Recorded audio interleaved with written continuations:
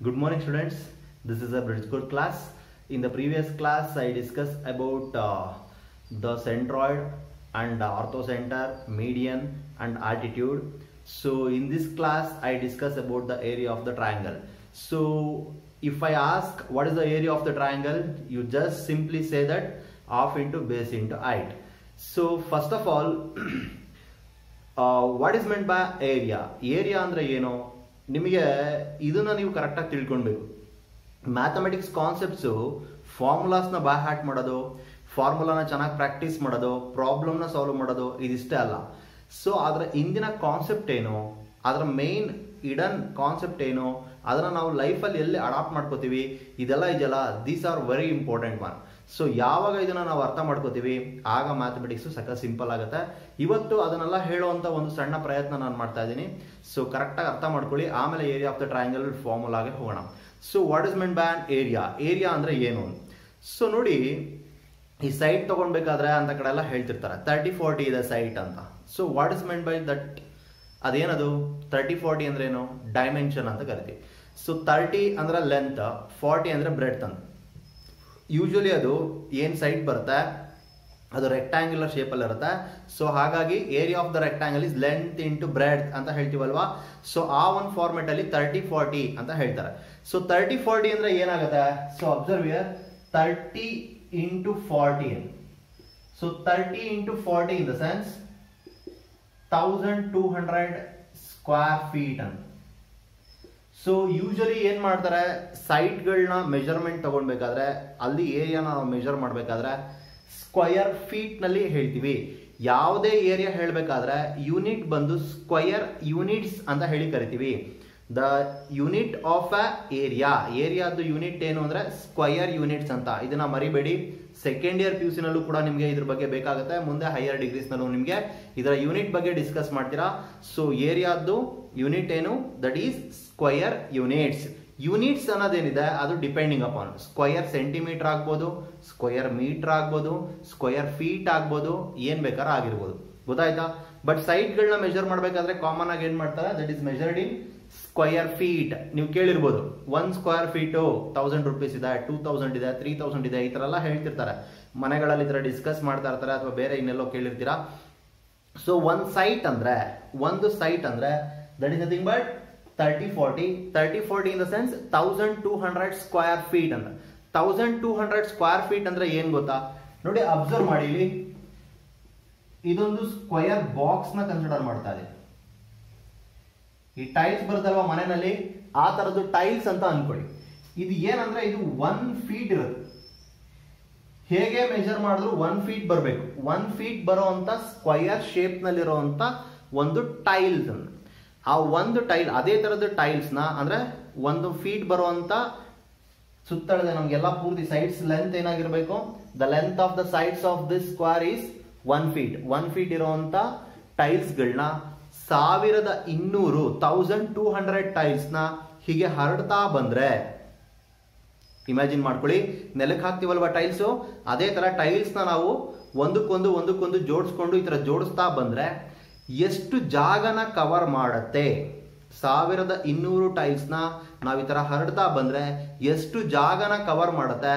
That is the area. ಅಂದ್ರೆ ಅಷ್ಟು ಜಾಗ ಇದೆ. 1200 ಸ್ಕ್ವೇರ್ ಫೀಟ್ ಒಂದ್ ಸೈಟ್ ಅಂದ್ರೆ ಆ ತರ 1200 ಟೈಲ್ಸ್ ಗಳನ್ನ ಹರಡಿದ್ರೆ ಎಷ್ಟು ಜಾಗನ ಕವರ್ ಮಾಡ್ತೋ ಅಷ್ಟು ಜಾಗ ಅಂತ. ಅಂದ್ರೆ ಅರ್ಥ ಮಾಡ್ಕೊಳ್ಳಿ, ಏರಿಯಾ ಹೇಳ್ಬೇಕಾದ್ರೆ area in the sense it is nothing but ಅದು ಪ್ಲೇಸ್ ಅಂತ, ಎಷ್ಟು ಜಾಗ ಇದೆ ಅಂತ. ಸೊ ಆ ಜಾಗ ಹೇಳ್ಬೇಕಾದ್ರೆ ನಾವು ಕಾಮನ್ ಆಗಿ ಒಂದು ಕಂಪ್ಯಾರಿಸನ್ ಅಲ್ಲಿ ಹೇಳ್ತೀವಿ. ನೀವು ಹೇಳಿರ್ಬೋದು, ಇನ್ನು ಕೇಳಿರ್ತೀರಾ, ಏನೋ ಯಾವ್ದೋ ಮನೆಗೆ ಹೋಗಿದ್ವಿ, ಹಾಲಲ್ಲಿ ಒಂದು 50 ಜನ ಊಟ ಮಾಡ್ಬೋದು, ಅಷ್ಟು ದೊಡ್ಡದಾಗಿದೆ. Comparison, that is also nothing but an area. ಅದು ಕೂಡ ಏರಿಯಾನೇ. 50 ಜನ ಸಫಿಶಿಯೆಂಟ್ ಆಗಿ ಕೂತ್ಕೊಂಡು ಊಟ ಮಾಡುವಷ್ಟು ಜಾಗ ಇದೆ ಅಂದ್ರೆ ಒಂದು ಇಮ್ಯಾಜಿನೇಷನ್ ಬರುತ್ತೆ, ಓ ಇಷ್ಟು ಬರಬಹುದು ಜಾಗ ಅಂತ. ಸೊ ಅದು ಕೂಡ ಏರಿಯಾನೇ. ಸೊ ಏರಿಯಾ ಹೇಳ್ಬೇಕಾದ್ರೆ ಆ ಥರ ಕಂಪ್ಯಾರಿಸನ್ ಹೇಳ್ತೀವಿ. ಮ್ಯಾಥಮೆಟಿಕಲ್ ಆಗಿ ಪರ್ಫೆಕ್ಟ್ ಆಗಿ ಹೇಳ್ಬೇಕಾದ್ರೆ ನಾವು ಈ ತರ ಸ್ಕ್ವೇರ್ ಯೂನಿಟ್ಸ್ ನಲ್ಲಿ ಮೆಜರ್ ಮಾಡಿ ಪರ್ಫೆಕ್ಟ್ ಆಗಿ ಹೇಳ್ತೀವಿ. ನಿಮ್ಗೆಲ್ಲರಿಗೂ ಇವಾಗ ಏರಿಯಾ ಅಂದ್ರೆ ಏನಂತ ಗೊತ್ತಾಯ್ತಲ್ವಾ? So next, what is the area of the triangle? If we don't know the length and breadth of the triangle, ನಮಗೆ ಲೆಂತ್ ಮತ್ತೆ ಬ್ರೆಡ್ತ್ ಟ್ರಯಾಂಗಲ್ದು ಲೆಂತ್ ಮತ್ತೆ ಬ್ರೆಡ್ತ್ ಗೊತ್ತಿಲ್ಲ ಅಂದ್ರೆ ಏರಿಯಾನ ಹೇಗೆ ಕಂಡುಹಿಡಿತೀವಿ, ಅದು ಇಲ್ಲಿ ನಾನು ಕೊಟ್ಟಿರುವಂತ ಫಾರ್ಮುಲಾ. ಸೊ ಅಬ್ಸರ್ವ್ ಮಾಡಿ. ಸೊ ಯೂಶಲಿ ಟ್ರಯಾಂಗಲ್ ಕೊಟ್ಟಿರ್ತಾರೆ, ಟ್ರಯಾಂಗಲ್ ನಿಮಗೆ ಗೊತ್ತಿರೋದು ಹೇಗೆ ಏರಿಯಾ ಫೈಂಡ್ ಔಟ್ ಮಾಡೋದು ಅಂದ್ರೆ, if we know the breadth and length of the triangle, so you can easily find the area of the triangle, that is half into base into height. So otherwise if we know the vertices, ಮೂರು vertex ನ choose ಮಾಡಿದ್ರೆ vertices ಆಗುತ್ತೆ, that is a of x1 comma y1, b of x2 comma y2, and this one is c of x3 comma y3. So ಈ ತರ ನಮಗೆ vertex ಕೊಟ್ಟಿದ್ರೆ ಏರಿಯಾನ ಹೇಗೆ find out ಮಾಡ್ತೀವಿ ಅಂದ್ರೆ, ಸೊ ಈ ಫಾರ್ಮುಲಾ ಯೂಸ್ ಮಾಡಿಕೊಂಡು ಫೈಂಡ್ ಔಟ್ ಮಾಡ್ತೀವಿ. This is the formula to find the area of the triangle if we know the vertices of the triangle. ಅರ್ಥ ಆಗ್ತಾ ಜನ ಹೇಳ್ತಿರೋದು, ಟ್ರಯಾಂಗಲ್ ವರ್ಟಿಸಿಸ್ ಗೊತ್ತಿದ್ರೆ ಏರಿಯಾನ ಫೈಂಡ್ ಔಟ್ ಮಾಡೋದು ಈ ಫಾರ್ಮುಲಾ ಬೇಸಿಸ್ ಮೇಲೆ. ಅರ್ಥ ಆಗ್ತಾ ಇದೆಯಾ? ಸೊ ಸರ್ ಇದಿಷ್ಟು ಲೆಂತ್ ಇದೆ, ಹೇಗೆ sir ನೆನ್ಪಿಟ್ಕೊಳ್ಳೋದು? It's very simple one. ನೆನ್ಪಿಟ್ಕೊಳ್ಳೋದು ನಿಮ್ಗೆ ಹೇಗೆ ನೆನ್ಪಿಟ್ಕೊಳ್ಳೋದು ಹೇಗೆ ಅಂತ ಬರಿತಾ ಇದೀನಿ. ಫಸ್ಟ್ 1/2 ಬರೀರಿ, half into area find out ಮಾಡ್ಬೇಕಂದ್ರೆ ಹಾಫ್ ಬರಬೇಕು. ಸೊ ಹಾಫ್ ಇಂಟು, ಸರ್ ಇದು ಹೆಂಗ್ ಪ್ರೂಫ್ ಆಯ್ತು? ಇದು ಪ್ರೂಫ್ ಇದೆ, ಬಟ್ ನಿಮಗೆ ಇಲ್ಲಿ ಪ್ರೂಫ್ ಇಲ್ಲ, ಪ್ರೂಫ್ ಮಾಡುವಂತ ನೆಸೆಸಿಟಿ ಇಲ್ಲ, ಸೊ ಹಾಗಾಗಿ ಹೇಳ್ತಿಲ್ಲ. ಸೊ 1/2 ಇಂಟು ಫಸ್ಟ್ ಏನ್ ಮಾಡಿದ್ರೆ ಎಕ್ಸ್, ಆಮೇಲೆ y minus Y plus X, y minus Y plus X into y minus Y. ಹೀಗೆ ಫಸ್ಟ್ ಬರ್ಕೊಳ್ಳಿ, ಅಂಡ್ ದೆನ್ ಸೀರೀಸ್ ಆಗಿ 1 2 3 ಬರೀತಾ ಹೋಗೋದು. ಸೊ ಅಬ್ಸರ್ವ್ ಹಿಯರ್ 1 2 3, ಫಸ್ಟ್ 1 2 3 ಬರಲಿ.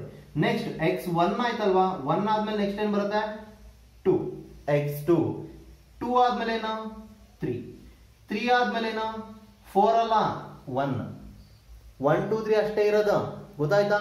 1 2 3 ಅಷ್ಟೇ ಇರೋದ್ರಿಂದ so we right after this 3 1, ಗೊತ್ತಾಯ್ತಾ? ನೆಕ್ಸ್ಟ್ x2 ಆಯ್ತು, then right x3, after 3 right 1, 1 ಆದ್ಮೇಲೆ ನೆಕ್ಸ್ಟ್ 2.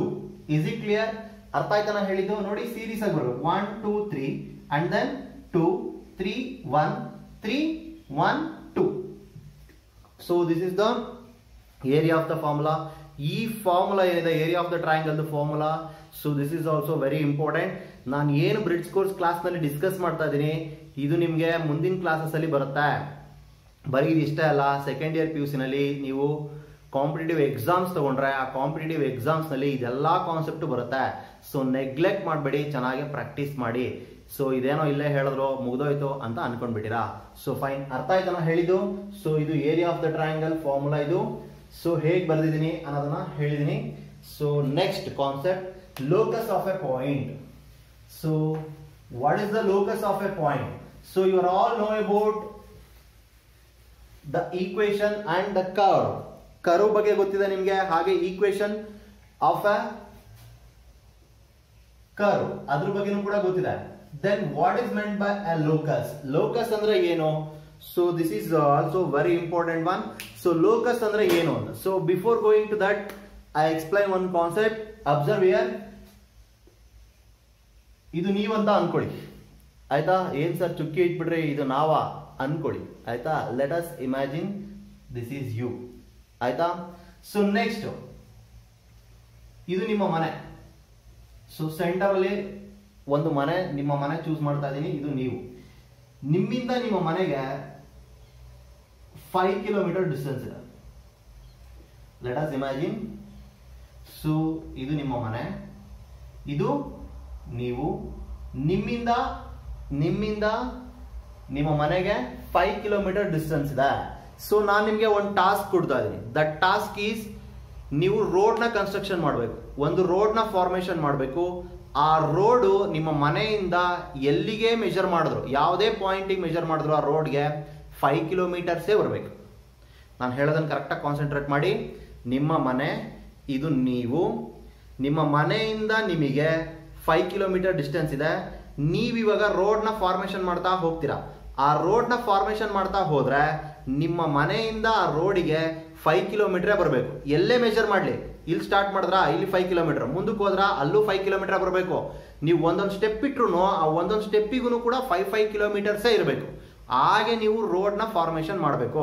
ಹಾಗೆ ರೋಡ್ನ ಫಾರ್ಮೇಶನ್ ಮಾಡಬೇಕಂದ್ರೆ ದ ಓನ್ಲಿ ಪಾಸಿಬಿಲಿಟಿ ಈಸ್ ನೀವು ನಿಮ್ಮ ಮನೆ ಸುತ್ತ ಹೀಗೆ ಮೂವ್ ಆಗಬೇಕು. ಅಬ್ಸರ್ವ್ ಮಾಡಿ. ಸೊ ಇಲ್ಲೇನಾಯ್ತಿದು,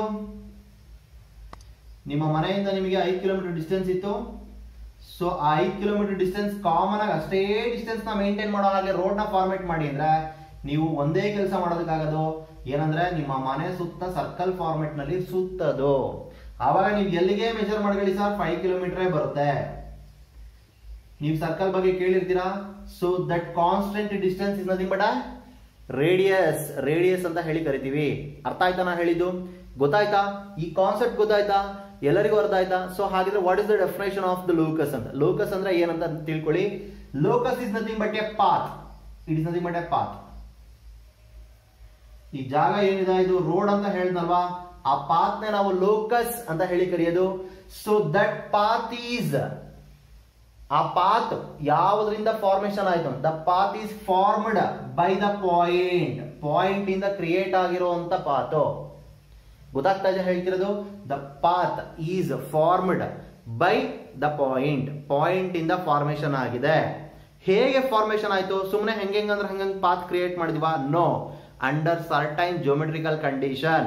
ಕೆಲವು ಜೋಮೆಟ್ರಿಕಲ್ ಕಂಡೀಷನ್, ನಾನು ಇವಾಗ ಕಂಡೀಷನ್ ಹೇಳಿದೆ ಅಲ್ವಾ, ಡಿಸ್ಟೆನ್ಸ್ ಕಾನ್ಸ್ಟೆಂಟ್ ಆಗಿ ಮೇಂಟೈನ್ ಮಾಡಿ 5 ಕಿಲೋಮೀಟರ್ ಅಂತ.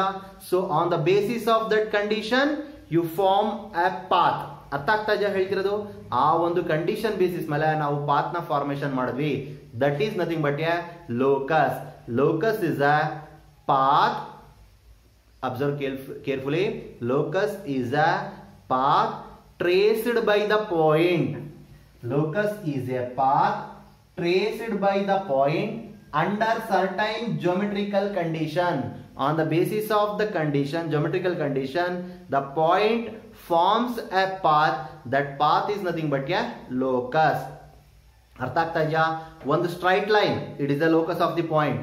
ಲೈನ್ ಅಂದ್ರೆ ಅದು ಕೂಡ ಒಂದು ಪಾತೇನೆ, ಅದು ಕೂಡ ಪಾಯಿಂಟ್ ನ ಪಾತೇನೆ. ಅರ್ಥ ಆಗ್ತಾ ಇದೆಯಾ? ಪಾಯಿಂಟ್ ಇಂದ ಫಾರ್ಮೇಶನ್ ಆಗಿರುವಂತ ಪಾತೇನೆ. So that is also A locus.